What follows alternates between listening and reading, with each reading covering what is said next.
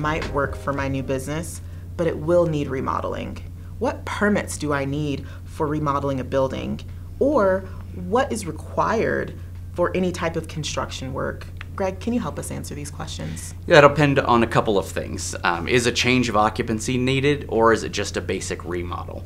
Now, if a change of occupancy is needed, the whole property, the whole space will need to be brought up to code, and that could require some pretty extensive plans and a certain type of contractor. But if a change of occupancy isn't needed, it might just be a basic remodel. You'll still need some permits likely for that, but it'll be a lot easier to get through. In those cases, you're looking at some cases it could be basic.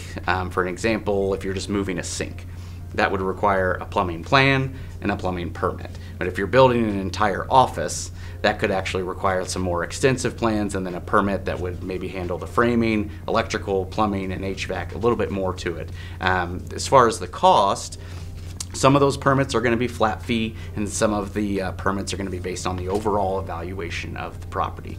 Then, of course, there's also what we call cosmetic changes, so things like painting, framing, flooring, putting in new cabinets or new countertops. That is what we consider cosmetic, so no permit is required to that. Anybody can go ahead and do that. That's good to know. Thanks so much, Greg.